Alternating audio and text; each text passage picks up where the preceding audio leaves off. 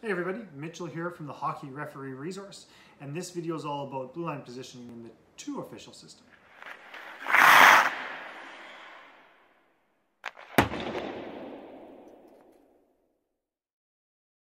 So when we talk about positioning, everyone always thinks about end zone positioning. Home base, half piston, at the net, stay out of the way, bump and pivot, go below the goal line, get back to your piston system positioning, see the play, make the call. We don't talk a lot about blue line positioning, but it's important.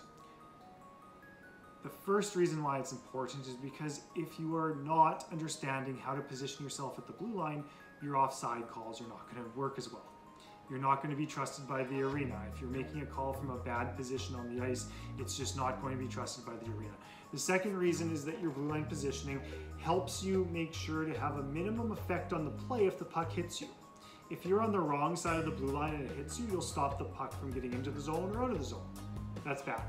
If you're in the correct position on the blue line and the puck hits you, you at least know that the puck has changed zones so that you're not causing an offside or causing the puck to stay in a zone when it was meant to change zones. So there's two rules to blue line positioning. The first rule is that if the puck is in the end zone and you are the back official, you are going to be 20 to 30 centimeters, so about a foot outside of the line. If the puck is in the neutral zone, and this is now where there is no end zone positioning for the officials because the puck's in the neutral zone, both officials are going to be 20 to 30 centimeters inside each blue line. Notice that it doesn't say that you are inside the neutral zone. As an official, when the play's in the neutral zone, both officials are going to be at their blue lines inside each end zone. Big blue line tip here. So this is kind of like a third rule, but those main two rules of being in the end zone when the puck's in the neutral zone or outside the blue line when the puck's in the end zone, those are your main two rules. But the big tip to add to this as almost like a third rule, but not quite, the big tip is that you want to be square to the puck. So the only time that your back is to the boards is if you're looking straight down a line to make a call. Otherwise, you're square to the puck. You're always moving your body to be square to the puck. So let's look at what these rules look like when the puck is in the end zone. So there's the puck. You can see it down in the bottom left corner of your screen.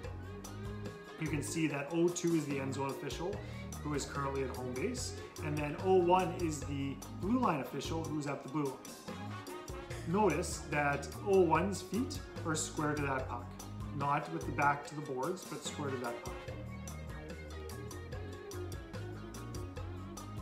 Let's talk about that a little bit more, about being square to the puck. So here's another image. That puck is on the blue line official side of the ice. And let's take a closer look. So we've just zoomed in there to that blue line so that you can get a better idea of what this looks like. That puck is in the corner right now. Let's say that that puck bounces towards the net. That blue line official is going to pivot so that their feet stay square to that puck. Even when it's far away, get into the habit of always being square to the puck, always facing that puck. Puck bounces to the far side of the ice.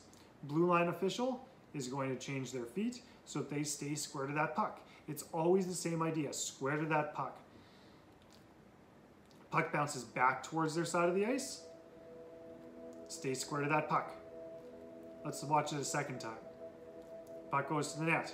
Stay square to that puck. Puck goes to the far side of the ice. Stay square to that puck. Puck comes back to you. Stay square to that puck.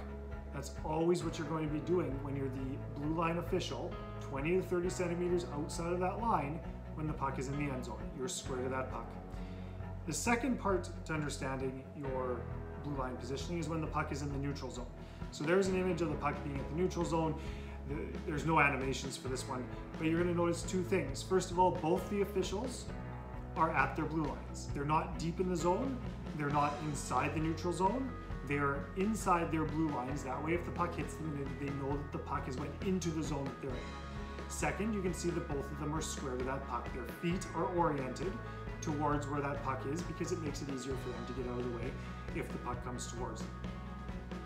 So that's the idea of understanding blue line positioning if the puck's in the end zone or if the puck's in the neutral zone.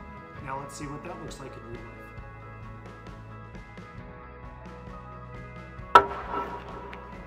In the two official system, or as a linesman, we want to be ahead of the play coming towards us, which means we're skating backwards. So to make your offside call at the blue line, work your way backwards and stop just inside the blue line. This is where we're going to make our call. And as a linesman, we would move back outside the line. In the two official system, we would work our way into the end zone to work the piston system. Offside, offside, offside, offside. Good. So taking a look at this first video, we're looking at how the play moves up the ice in our blue line positioning. So the play is going up the ice, the referee follows the play up, he gets ahead of the play, just inside that blue line, he's in the right position to make a call. Looking at it one more time, gets ahead of the play, doesn't stop in the neutral zone, gets inside the offensive zone, makes his call, then proceeds into the end zone. In this next example, we'll take a look at play in the neutral zone. So here's the play in the end zone. Play is going to go up towards the blue line, get out, and you can see the referee is now going to take up a position inside his end zone while that play is in the neutral zone. Both officials are inside their own zones so that they're ready and in position to make a call if the play comes back towards them. Finally, let's talk about blue line positioning when the puck is in your partner's end zone. Here's your picture here. You're outside that zone when the puck is in your partner's zone. It's as simple as that. You're also facing the puck rather than having your butt against the boards. After a line change procedure, it's the same idea.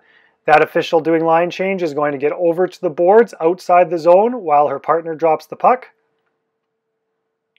There it is right there. So she's outside her blue line, and then she would proceed down to taking up whatever position is necessary.